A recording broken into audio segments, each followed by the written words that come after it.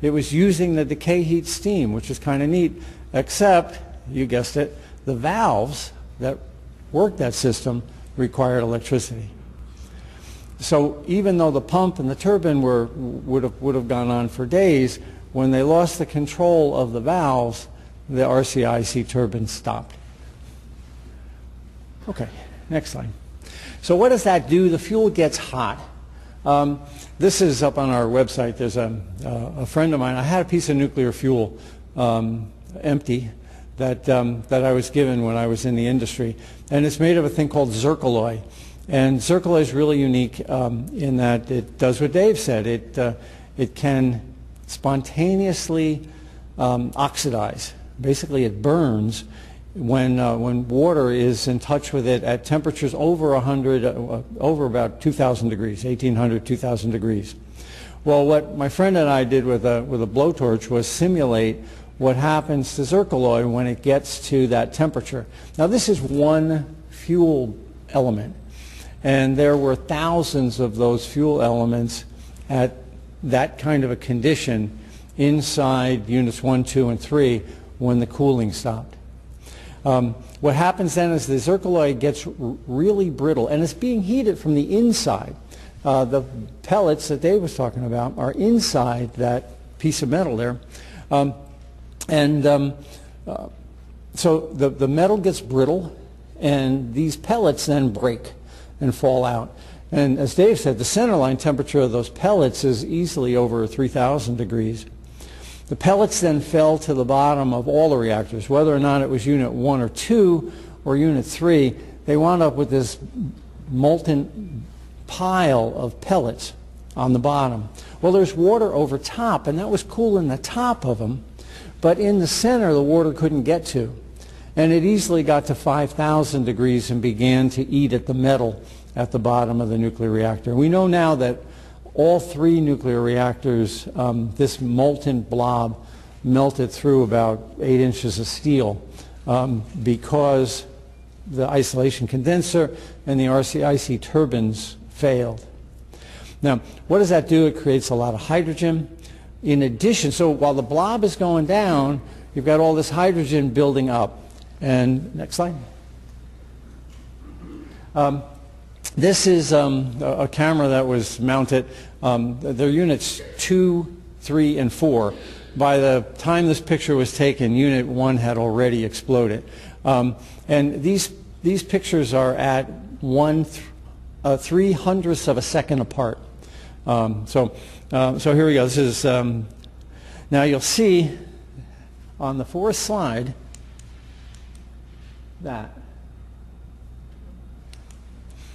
that's a flame front. And I calculated that the speed at which it grew, I could scale it off the building. I knew the size of the building, and I knew the duration of the single flame, that flame front was moving at around 1,000 miles an hour. And what that means, that's called a detonation. When something travels faster than the speed of sound, that's called a detonation. When it travels less than the speed of sound, it's a deflagration. Either one of them are going to hurt you, there's no doubt. The Challenger explosion technically was a deflagration, and we all know that was catastrophic. But this is worse because the wave front, just basically the pressure of the wave and the speed of the wave can do enormous damage. This is a problem on all reactors because no one knows why this happened. Hydrogen and oxygen at room pressures shouldn't detonate. I talked to a bunch of chemists, and we can't figure out how hydrogen and oxygen could detonate. It can deflagrate, like the Hindenburg, but it shouldn't be able to detonate. And that has major ramifications on containment design. Containments are not designed to take a detonation wave, and it can crack it. And I hope the NRC pays attention to that. Okay, two other things here.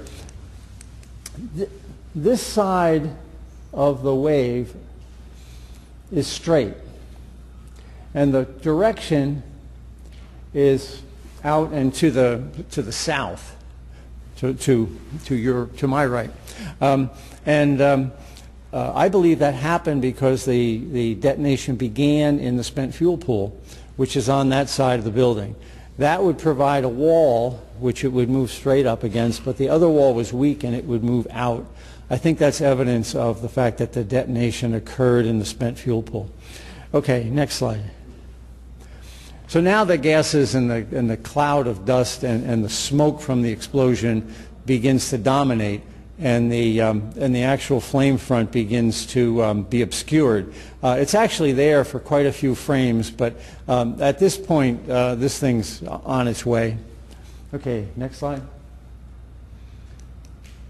Now there are those who say that the perfect sphere might mean something. I'm not sure that an explosion like that would not. Why wouldn't it form a perfect sphere? But anyway, it's going up as a sphere. This is not a nuclear bomb. This is a chemical reaction, but clearly the amount of energy in it is pretty enormous. Okay. Next slide. Next slide. Next slide. Next slide. Next slide. Next slide. Next slide. Next slide. Next slide. Next slide. Next slide. This is over 2 seconds. This happened over 2 seconds. Next slide. Looks like a little face up there. Next slide. Now, to give you an idea, this is 50 meters. This is 150 feet, the top of the building. So we're talking something that's up at 3,000 or 4,000 feet in just a couple seconds. And I think the last slide. Now, the rubble is pieces of the roof, but it's also nuclear fuel. And that's what's really frightening about this. They were able to find pieces of nuclear fuel about the size of my pinky. Almost nuked myself in the eye there. About the size of my pinky, over a mile away, between 1 mile and 2 miles away.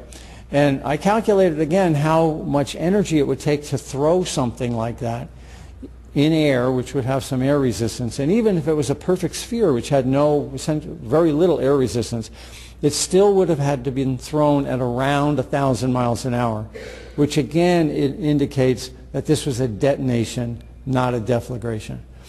I think the nuclear industry is going to argue to downplay the significance of that, but the difference between a detonation and a deflagration is dramatic in containment design. Okay. Now, while that was dramatic, that was not what caused the Nuclear Regulatory Commission to evacuate out to 50 miles rather. They were concerned about the spent fuel pool, which would have been more catastrophic than that explosion had it ignited. The spent fuel pool in Unit 4 had the entire guts of the nuclear reactor plus 5, 6, or 7 years worth of nuclear fuel in it. Brookhaven's done a study where if one of the nuclear fuel pools catches fire, it will kill about 180,000 people from the cancers of the airborne plutonium.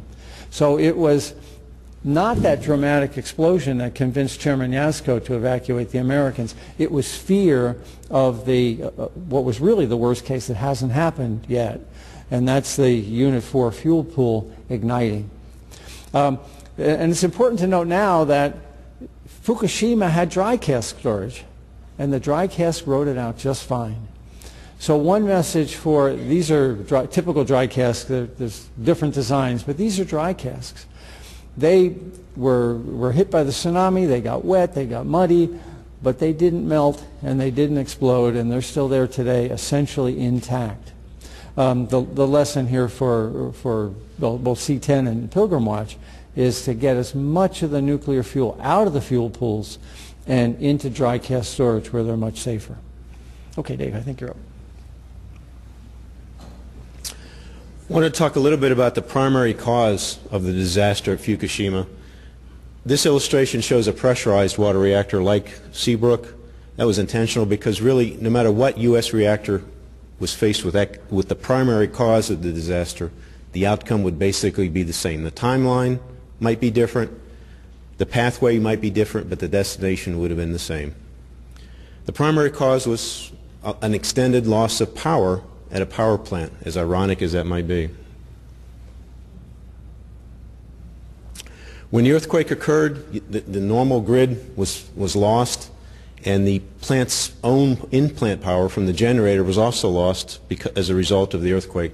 So the earthquake gave the plant its first strike. It lost its normal supply of power for the plant. There are backups to that. Each reactor had 2 emergency diesel generators at the site installed there for the primary purpose, or the sole purpose, not prime, of providing electricity to important plant equipment if the normal source of power was lost. Within 6 seconds or so, 6 to 10 seconds, the emergency diesel generator started and were providing that job of providing electricity to important plant equipment. Not everything, but enough to cool the reactor core and maintain the containment integrity. Then the tsunami arrived. In Japan, they put the emergency diesel generators in the basement of the turbine building. That provided maximum protection against earthquake, because if you put something heavy up on stilts and then shake it, it falls. But if you put it down low and shake it, it stays there. So it was maximum protection against the earthquake. They survived the earthquake, but it's not real good protection against floods. And none of them, well, one of them survived. One of the 12 survived the tsunami waves. So the tsunami came in and wiped out the emergency diesel generators to give the plant its second strike. There's a backup to the backup. This plant, as almost all U.S. plants have, were banks of batteries that provide enough power for one safety system per reactor. In Japan, the battery banks were sized to last for 8 hours. In U.S. plants, most of our reactors are designed for 4 hours, so the chances of our reactor surviving better with half the capacity is probably slim. At some point during the accident, the batteries were depleted, giving the plant its third strike, and they weren't bowling, so it wasn't 10 strikes they're going for. It was more like baseball. They were out. This is a chart from an NRC study done years and years before Fukushima that shows what happens when you lose normal power supply, the backup power supply, and the batteries. And Fukushima was very courteous in following the timeline that had been established years and years ago. The green dotted line vertical is 4 hours. That's what U.S. plants have battery capacity for. The red dotted red line is 8 hours. At about 5 or 6 hours on this analysis, the batteries were gone. At that point, the water level started dropping. The core started heating up. At about 14 hours, 10 to 12 hours, the reactor core had melted, burned through the reactor vessel. A prediction, not a surprise. And a few hours after that, the containment failed. So you have everything bad that can go wrong was predicted to go wrong many, many years ago. Fukushima showed it 3 times that this analysis worked. The result, Unit 3 is on the left, Unit 4 is on the right. Doesn't really matter, you could swap them. It's not pretty either way. The building exploded. There wasn't even any, there may not have been any fuel in the Unit 4 core, but it blew up as well. Sympathy pains or something. So the reactor buildings are secondary containment, the last barrier between nasty radioactive stuff and the public, meaning there are no barriers left at Fukushima. This isn't my study, it's not Arnie's study, it's not Ralph Nader's study, it's not Helen Caldicott's study, it's the NRC study from August of 2003. They looked at what would happen at U.S. plants if there was an extended power outage. The NRC, not us. This is the table for pressurized water reactors like Seabrook. The third column over shows the chance of core meltdown due to an extended power outage. The second column shows the overall risk of meltdown for that reactor that's calculated by the plant's owner. Again, not me, not Arnie, not Greenpeace or anybody else.